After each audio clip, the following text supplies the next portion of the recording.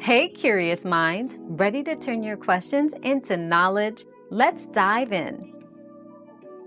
Synthetic and forensic science refers to the creation and use of man-made materials or processes to detect, analyze, or replicate crime scene evidence.